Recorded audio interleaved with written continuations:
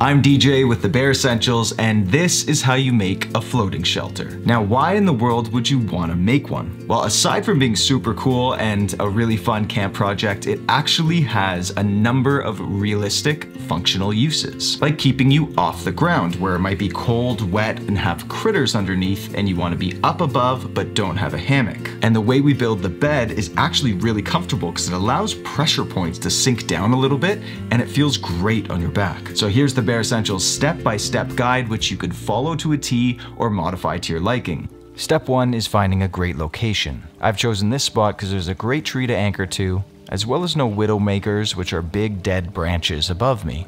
While you technically only need one tree for this build, if you feel like hanging a ridgeline or a tarp above you to keep you out of the rain, you want to build towards a second tree or anchor point, similar to a spot you'd find if you're hanging a hammock.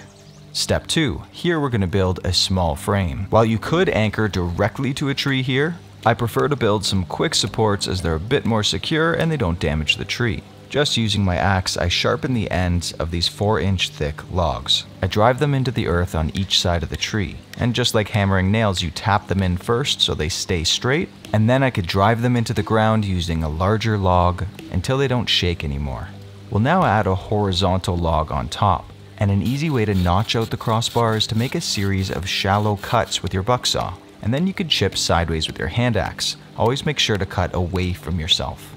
You can now lash together the crossbeam onto the post. You could use common 550 paracord here for this type of lashing. Just make sure you do this really snug so the whole thing doesn't fall apart on you in the middle of the night. Step 3. Now we build the bed frame. The lengthwise beams should be strong enough to hold your weight. For me, that's about 3 inches in diameter, but use your best judgment. And make sure the length is about 1.5 times your height, just so you have enough room behind the tree and for your legs to spread out. To frame up the crossbeam at the end, we cut a notch so it fits perfectly, and now we're going to add a square lashing. For lashings, I like to take the innards out of the paracord. See here, it's just the flat outer sheath, which makes the tightest lashings. To do this square lashing, we start with a clove hitch. We then follow a simple over-under pattern. Go over the one log, under the other, over, under, and just keep repeating this process. 2 lashings around will hold, but best practice is to do this 3 sets of times. After we've done our 3, we're going to reverse the direction and do our frappings. Frappings just squeeze each of those lashings together. Go around twice and now tie it off with the clove hitch again. Now that we're done, put the open end on our frame. You could lift it up just to see how it lies. It's very important to double check here that your frame isn't going to be too short. I like to estimate the length of the frame by just lying on the ground and marking where my head will be. Now I cut a log to prop up the end temporarily as we set up the next step. I use the paracord innards here to secure the end of that frame. And now it's time for step 4, setting up the suspension line. Now this is a very important step. If you're using the wrong cordage, either your line could snap completely or sag down. What you want is a strong, static cordage. Static means it has no stretch in it. Now a common type of cordage in camping and bushcraft is 550 paracord. And while this stuff is really good, it has a nylon outer core. And for better or for worse, nylon has stretch in it, especially when it gets wet. So although it's rated to 550 pounds and can probably hold your weight plus the frame, it's gonna sag down as soon as you sit on it. Now some paracord, like what I use for my ridge lines, has a polyester sheath to it, and the polyester won't stretch. But even still, for builds like this, I prefer to use ultra high molecular weight polyurethane, I believe. Basically coated plastic that's braided. It's really strong. You can get this stuff that's really thin and lightweight, and it's 500 to 1,000 pounds. The downsides are it's slippery, it's hard to tie knots, and if you cut it, it's very hard to seal the ends. So there's always pros and cons to these things, but in general, you want a static line that doesn't sag, that could hold way more than your actual weight. The one major negative is it doesn't hold a knot too well because it's so slippery. So we need to tie a constrictor hitch or a double constrictor hitch.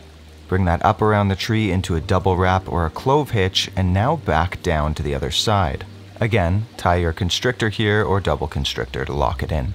You could double up the lines if you'd like. I did it here just to be safe, and remove that support to see how it hangs. Now the first time you try it, just be careful. It might settle a bit and end up being too low, just like this. So your best bet is actually tying the shelter at an upward slope. That way when it settles down, it becomes perfectly level. I try it again here, the moment of truth, and it holds perfectly. Another thing to note is if you have this shelter up for more than a day, you want to put some kind of protection between your cordage and the tree itself, just so that cordage doesn't bite through the bark and over time damage the tree. And remember how I mentioned that nylon paracord wasn't the best choice for holding up your shelter? Well, it is the best choice for this next step. Step 5, making the bedding. The stretch in the paracord is excellent for this part. Start with a clove hitch and then continue with either clove hitches or double wraps on each pole all the way down. And this is going to be in a zigzag pattern. The reason we do clove hitches or double wraps all the way down is so each length stays in place. Otherwise, any pressure points would just sag down lower and lower. If you end up having enough cord, keep wrapping all the way back up. The more you do, the more comfortable it'll be. When the cordage was completed, I just added a wool blanket here. Don't worry, this isn't the final thing I'm sleeping on, I just kind of wanted to relax. And surprisingly, once the paracord all settled in, this setup was actually really comfortable. And yes, it's a bit unnerving the first time you try it, but after you get laying down, it's really nice. And then if you throw a sleeping mat on here for added insulation, it's just phenomenal. But don't get too comfy because our next step is adding the tarp, step 6. Now this one is completely optional. You could choose to sleep under the stars if you really want to, but on this particular trip it was raining the next day, so I'll show you how to set up a tarp on this shelter. First, just set up a ridge line across the two trees. And if you find you're constantly forgetting how to tie knots when you're out there or where to use them and need a refresher, I've made this knot tying kit, which is a great way to support the channel if you want to do that, but it has these small credit card size reference cards. So you can see exactly how to tie each knot and also where to tie them. I made the front page to show which knot connects to your ridge line, which to use on your tent, how to do a square lashing, a tripod lashing, pretty much all my favorite camping knots. I stick with a taut line hitch for both ends. This makes my line completely adjustable and I could just pull to get the perfect tension on it. And if you don't know the Prusik hitch, I'd recommend learning this one too. Now with all these knots, I've dedicated videos on exactly how to tie them and remember them, as well as their uses. But in simple terms here, you just take a loop and wrap it through itself 3 times, and you get this hitch that could slide across freely, but then when you pull on it, it bites down. Feed it through the tie out of a tarp and just place a stick on the other side, and that pretty much locks it in place. Now with just the taut line and the Prusik, you have an amazing tarp setup. Everything about it is completely adjustable. So I carry 3 Prusik loops with me. And while you could get away with 2, I prefer 3 for just the maximum amount of adjustments. And so if it's sunny in the day, you could slide your tarp completely out of the way, and if it's going to rain, you just slide it back in place. And to give myself a nice little vestibule here, I could put some sticks on an angle and bring those guy lines down to the ground and anchor them on rocks or sticks down there. I use the taut line again to adjust them perfectly. And now you have your floating shelter. Let me know in the comments below if you've ever used this type of shelter, along with any other shelters you want to see me break down in step-by-step form. I'm your friend DJ from the Bare Essentials, and thanks for stopping by.